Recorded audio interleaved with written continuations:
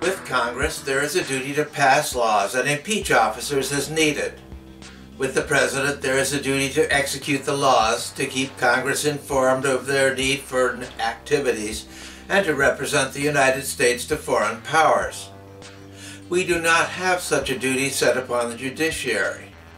It does not have a product or result to generate that marks the success or failure of the Supreme Court's performance. There is no specific outcome assigned to the Supreme Court that is to be gained through the assigned activities. Its actions define its performance. The Supreme Court is to operate in a manner that will best assure the purposes of government, those written into the preamble. The Congress is to legislate, and its directives apply to all the people in the nation. The President is to execute, and presidential action applies to all the people in the nation. The Supreme Court is not given broad powers, but is to handle specific applications to individuals and smaller groups of people. Again, what the court is to do is not responsive to the concept of checks and balances or separation of powers.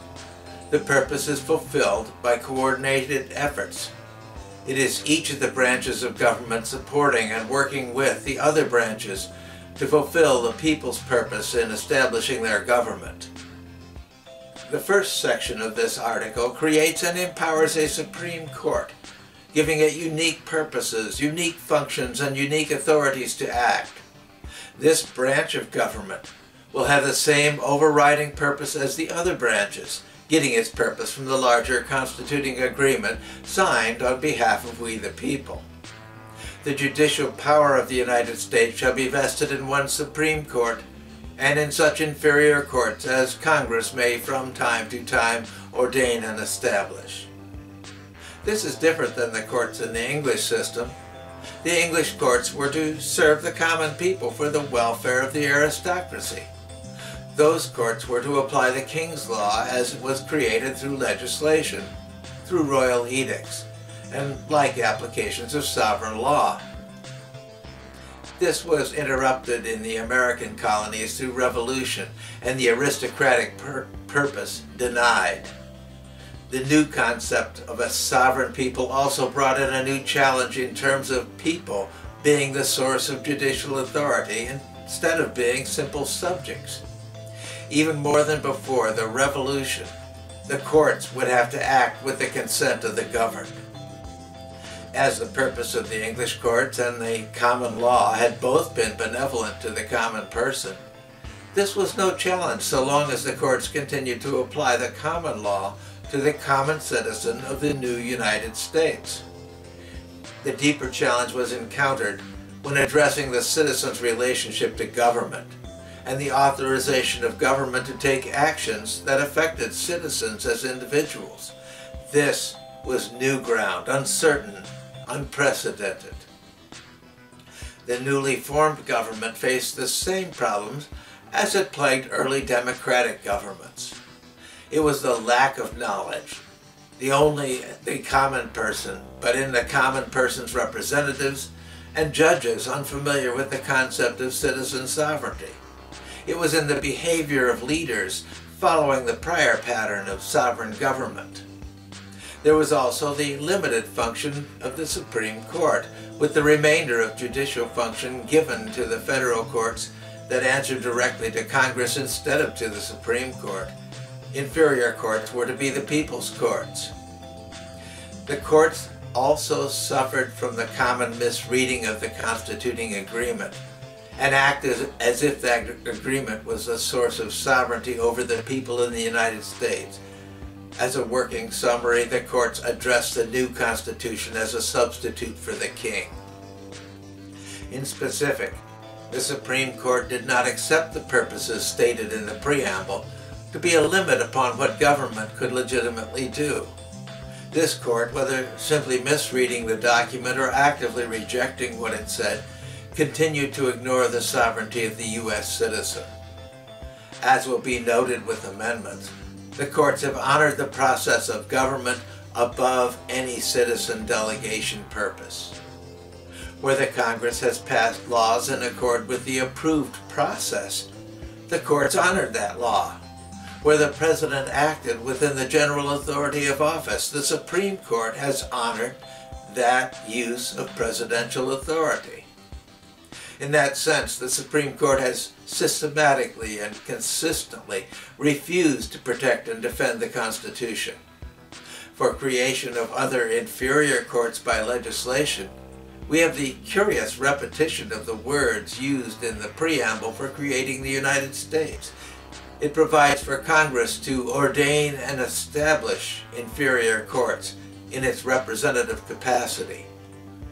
These inferior courts are to answer to the people's representatives rather than to superior judicial authorities. They are only authorized and empowered by effective legislation. That marked a clean break with the traditions of the courts that were applied to the law of England. Section 2 addressed the distribution of management of authorities in the federal court system. As in other provisions, it too must be read in general accord with the preamble and limits of delegation by authority of citizens. The judicial power shall extend to all cases in law and equity arising under this Constitution.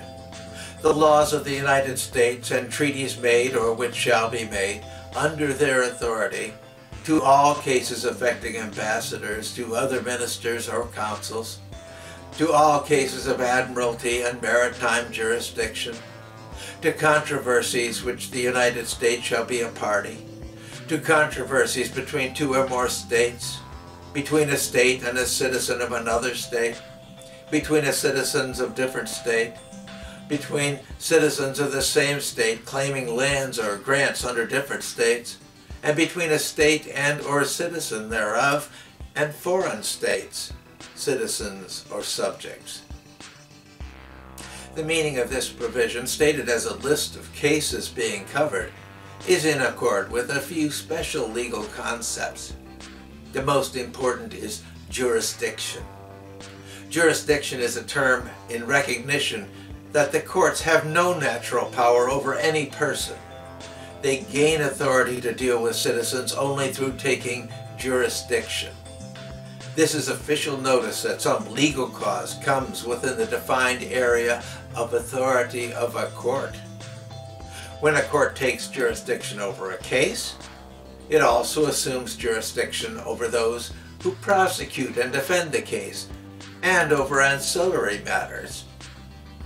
When the jurisdiction relies upon law, it only comes from application of law to specific legal persons. Laws cannot give jurisdiction to a court. The great challenge arises where Congress passes a law that is beyond its constitutional authority. Does the application have to a legal person provide a basis for assuming jurisdiction, or just for refusal of jurisdiction? The Supreme Court has chosen to assume jurisdiction and use the individual cause to judge the congressional actions. Legislative process then defines legality. The court attempts to find legality through interpretation. The result has been called legislating from the bench. That direction of misbehaving involves effectively rewriting the law from the judicial decision. That is specifically forbidden to the court by having all legislative powers inherent in Congress. The special listing of cases must be seen as intentionally limiting the jurisdiction of the Supreme Court. As a counter note, this provision is not any limit upon Congress or upon the courts that Congress establishes. I also note that this is a closed list. There is no catch-all language that would allow the Supreme Court to assume jurisdiction of other matters or other cases. No federal law can give this court jurisdiction. There must be a case of challenge before the involvement is authorized. What this means is that decisions on subjects like regulation of education for social purposes are not within the authority of the court. It is legal error where even attempts to make such jurisdiction. It has no authority in addressing matters of citizen voting unless it addresses a federal voting law. It is likewise of no authority in environmental regulation or authority to address most of the matters in which the modern Supreme Court has taken an interest, except as the same may be challenged in legislative matters. It has no authority over matters where bureaucracy has created rules for its application, as in the banking management, except where these have become part of legislation. It has no authority beyond denying government authority to perform regulation, except where the same is written into the law. In all cases affecting ambassadors, public ministers, and councils, and those in which the state shall be a party, the Supreme Court shall have original jurisdiction. In all other cases before mentioned, the Supreme Court shall have appellate jurisdiction, both as to law and as to fact, with the exception, and under such regulation as the Congress may make. To make jurisdiction over a matter even clearer, we have an immediate reference to the list above as where the court has jurisdiction. This is followed by another provision which raises a bit of confusion when addressed within Article 3. The confusion is not within the provisions, but with the apparent reference to citizen rights to trial and the congressional authority to act. Neither of these address the Supreme Court, as it lacks jurisdiction. The trial of all crimes except cases of impeachment shall be by jury. The Supreme Court apparently lacks authority to determine issues of fact when it sits as a body of original jurisdiction on criminal actions. Any citizen party is entitled to have a jury of peers determine the facts. What does make sense is the continuation of the congressional authority to empower inferior courts. These courts may address trial of all crimes except impeachment. Naming these to be inferior courts instead of subordinate courts is indicative. They are not subordinate to the Supreme Court and may assume jurisdiction over matters not open to the Supreme Court. Needless to say, the writing of the Constitution has been ignored where it did not support the royal rule of the new government over the nation. The Supreme Court has assumed all matters of interest to the United States, and of course this court sets itself as a higher authority on all matters that come before it, or before any of the subordinate courts. That is, after all, the traditional purpose of a king's court. It is to enforce all royal edicts. If the peasants don't like it, that is their problem. Section 3 addresses the special crime of treason, which is by definition an offense against the United States. It defines this crime through limitation. It keeps even Congress from redefining it for political or social reasons. It sets minimum requirements for proof of fact in cases of trial for this crime. Treason against the United States shall consist only in levying war against them or in adhering to their enemies, giving them aid and comfort. No person shall be convicted of treason unless on the testimony of 2 witnesses to the same overt act or on confession in open court.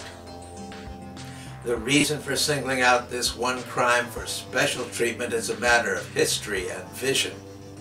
The royal government had been traditionally addressed any act and a disparagement of royal rule, or even inconsistent with it, to be treason. The king could redefine treason to be whatever greatly offended his rule. It had been abuse that was enforced by the king's court, giving official status to the king's statement of official offense. This provision provided a limitation on the courts to prevent central government abuses that had been allowed under the English law. The Congress shall have power to declare the punishment of treason, but no attainder of treason shall work corruption of blood or forfeiture, except during the life of the person attainted. This limits sentencing even for those convicted. It is in accord with the challenges to bills of attainder which were used to seize property from families of convicted criminals to the detriment of those in the family who were innocent of wrong. In summation, this article establishes a Supreme Court, not a federal court system. That is the privilege of Congress, and Congress is set into authority over it. The jurisdiction of the Supreme Court does not include interpreting the Constitution, nor does it allow the Supreme Court to act as a jury in determining matters of fact in cases that it hears where it has original jurisdiction, only where it is hearing appeals. This court has not properly served the United States.